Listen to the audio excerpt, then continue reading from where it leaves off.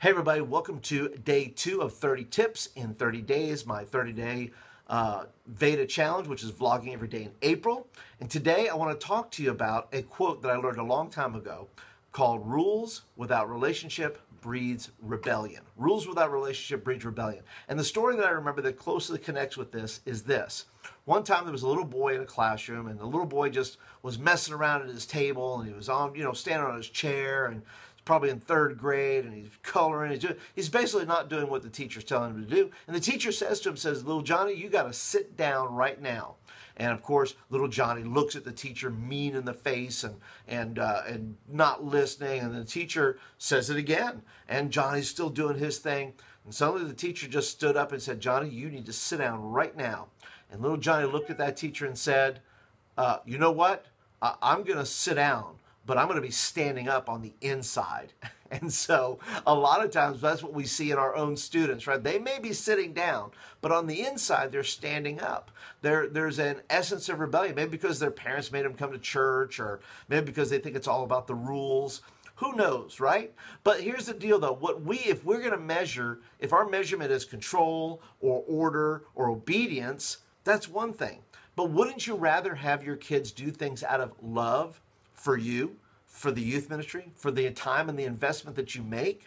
You see, kids will respond to the relationship versus the rules. In other words, we'll get kids who will simply do for us simply because of the kind of relationship we've had with them, whether that's taking them out to eat or whether that's being on trips with them or those kind of things. If you look at the way Jesus did it, Jesus had these significant relationships with all his disciples.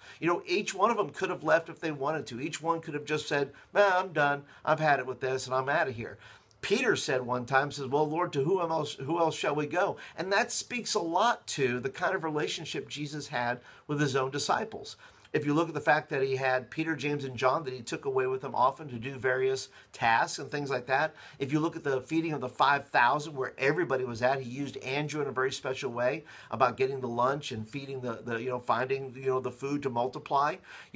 Jesus was with them on the boat when the storm came, right? And was sleeping, but he was there.